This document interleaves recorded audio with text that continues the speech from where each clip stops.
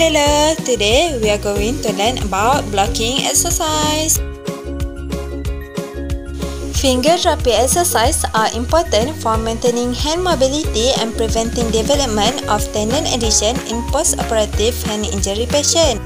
Examples of finger exercise include tabletop exercise, PIP blocking exercise, straight fist, DIP blocking exercise, hook fist, and fist exercise.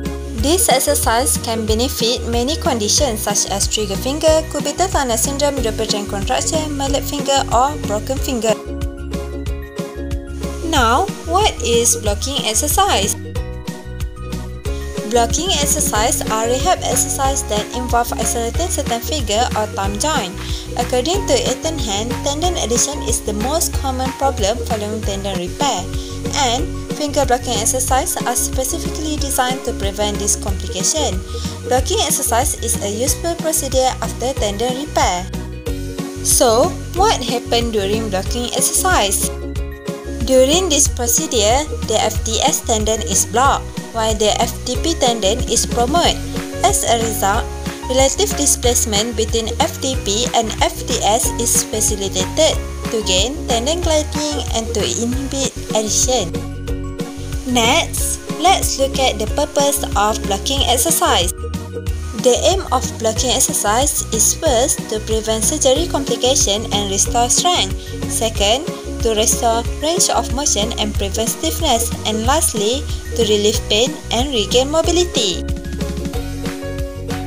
To add, finger exercise also can improve function, can ensure adequate gliding of muscle and ligament, to reduce pain, to prevent deformity and contracture, to strengthen and stabilize the hand, and to maintain movement of the joint. Now, let's look at the intervention procedure of blocking exercise. The first one is DIP joint blocking.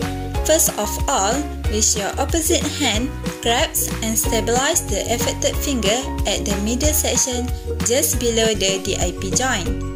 Second, actively flex and extend the finger at the end joint for about 2 to 3 seconds. Third, hold the rest of your finger in extension. And 4, repeat for each finger individually. For the procedure of PIP and MCP joint, you can follow the same procedure as DIP joint.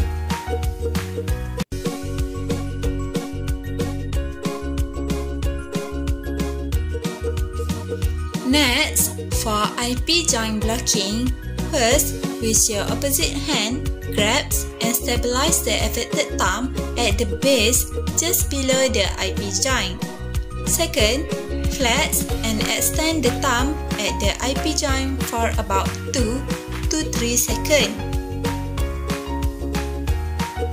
Next, for the reverse blocking exercise, first, begin with your elbow supported. Second, keep your involved hand relaxed and use your other hand to gently flex the MCP joint to 90 degrees. Third, while maintaining this position, extend the IP and PIP joint of all of your fingers. And 4, hold this position for about 10 seconds and then you can relax your finger to your palm. Now, let's look at some exercise tips. First, you can start with performing 10 repetitions for 3 times a day.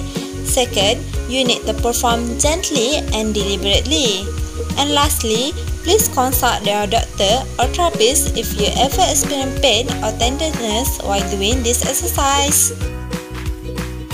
Next, for the grading of the intervention, first, you can increase the number of repetitions or set. Second, increase time or duration of the activity. And third, increase the frequency of the activity. Finger blocking exercises are proven to help the gliding of the flexor and extensor tendon of the finger and also improve your grip.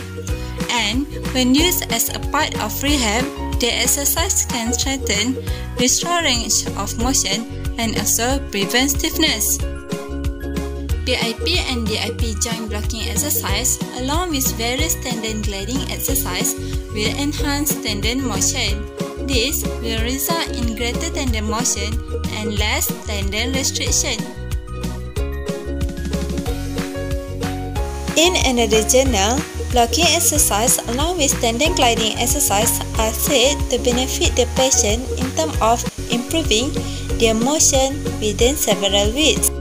Following the latest 2019 journal, blocking exercise can enhance tendon glide and prevent tissue adherence by improving flexion at one joint at a time. To conclude, blocking exercise might help patients in recovering faster after surgery. Blocking exercise also may aid in the gliding of the flexor and extensor tendon as well as improving grip strength.